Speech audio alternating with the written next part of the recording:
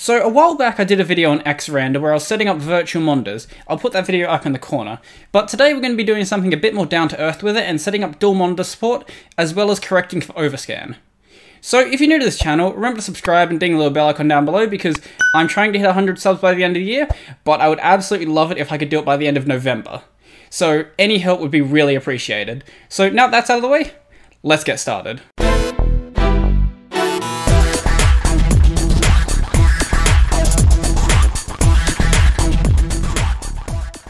Good afternoon everyone and welcome back to the channel. So like last time, if you're using a system with Wayland, you're not going to be able to do this. There's probably some Wayland equivalent tool, but most desktop environments and most window managers use Xorg or whatever. Yeah, Xorg, I'm pretty sure it is. So bring my terminal up. So basically what we're going to be doing, so first we need to work out what port our external monitor is actually connected to. Or actually there's some laptops that have like dual built-in monitors now, so if you're in one of those situations then I guess you're a massive baller who's got a really expensive laptop.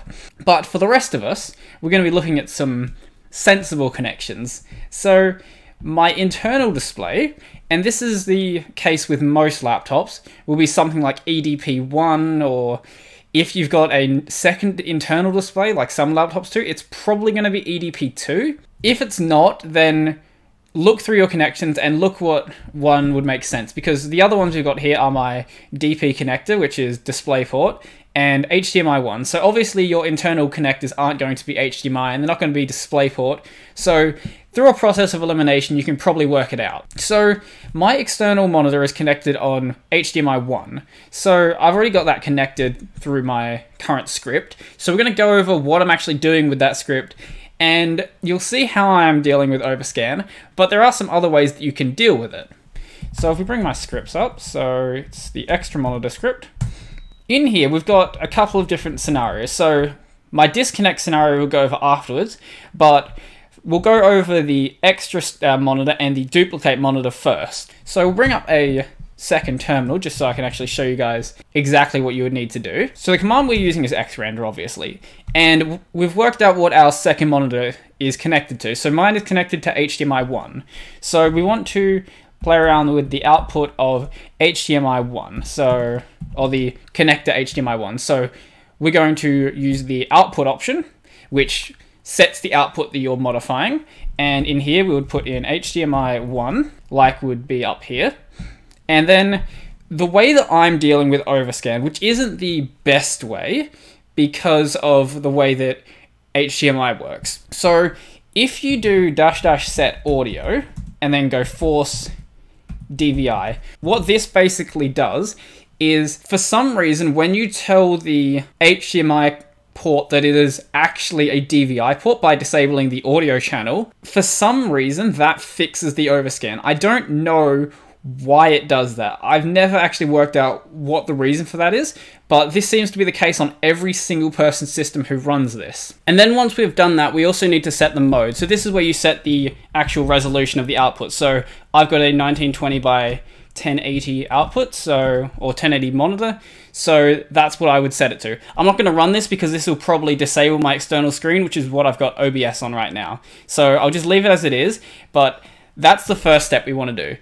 So the second thing we want to do is configure where in relation to our main monitor, our second monitor is actually placed. So to do this, it's fairly simple. So we run Xrandr again, and we're going to do -- output. So the first one we're going to modify is our internal display. So for me, that is EDP1, but if you're using two external displays like you're on a desktop, then obviously whatever your main display is, it's going to be this one. What we're going to do here is we're going to set this to -- auto. So that'll basically take whatever the monitor's inbuilt settings are. And then that's fine as it is. So then we also want to modify the second display. So this is our external display, so HDMI -1 in my case. And then there's a couple of different options we can do here. So if we want to, for example, duplicate our main display, then we can use -- same as, and then do the name of the internal display, EDP, if I can spell, -1. So what this will effectively do is it will duplicate our main screen onto our second screen. So this is useful in cases where, say, you're doing a presentation and you've got your main screen connected to a projector and you want to basically just output whatever you are displaying on your main screen on that. So maybe some PowerPoint slides, or I don't know, maybe you've got a home theater set up as well and you want to set your main screen to mirror onto that screen. There's a bunch of different situations for duplication to actually be used. So the other option is to actually set a location. So if we bring up a third screen, I'll bring up the man page for Xrandr. So man Xrandr, we'll zoom in on this, and then we go, if I bring up same as, it should take me just roughly where it is. Okay, here we go. So the places that we can have it are left of, so it would effectively just be placed on the, imagine if you have the screen actually connected as a full screen. So your new screen, when you move your cursor off to the left side of your screen, you would then go onto the second screen on the left side. I've got mine set up as the right side, so when I move my cursor off to the right, as you can see, it goes off the screen. You can also do things like above and below. So however you like having your monitor configured, mine's technically above, but I have a habit of just going to the right, so I've just configured it like that. Whatever you want to have it set as, you can. And this is also true if you were to start chaining extra monitors. So you could have your second monitor to the left of your main one, and then you could have your third monitor to the left of that one. So it doesn't have to all be in relation to the main display, but I set it in relation to the main display because I'm imagining a dual monitor setup. But in a triple or even higher monitor setup, you can set the monitor location in relation to the other extra monitors. So if you were going to have extra monitors, you would just keep running the output command, the name of the connector, and then the next thing you're going to connect it to. So this is basically all you need to do to fix overscan, but you'll lose audio, and also duplicate the display. So if we were to say, change this from same as to right of, like I'm running, then that would then set my second monitor to be to the right of my main monitor. So I'm not worried about having audio coming through my HDMI cable because I use a external set of speakers, or I use my laptop speakers. But if you are someone in that situation that you do need those TV speakers or your monitor speakers, then there are other solutions, but one of them is dependent on what your monitor is. The other one is a massive pain to get working. So the first one, which if your display supports this, you should use because it will save you so much time. So there is a property called Underskin that is on some monitors and some TVs that will let you actually configure where the monitor is actually, or where the, I guess, picture is actually displayed in relation to the monitor itself. So if we run Xrandr-properties, we can check if mine actually has that. So Xrandr-properties. And we'll see that on here, it doesn't have the underscan property. So I can't actually use this. But if you are experiencing overscan, then you can change those properties if your display actually supports those. And if you do that, then you also continue to have audio support. So if you do that, then you won't have to run the what was it?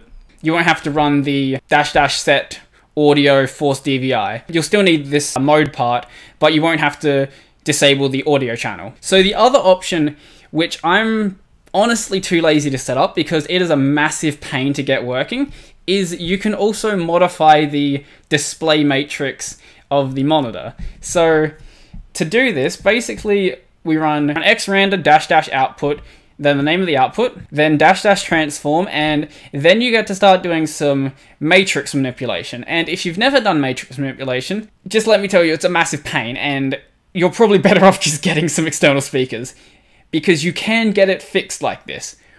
But it's also going to take you a lot of messing around with the monitor to actually get it to look right, because there's no perfect way to work this out.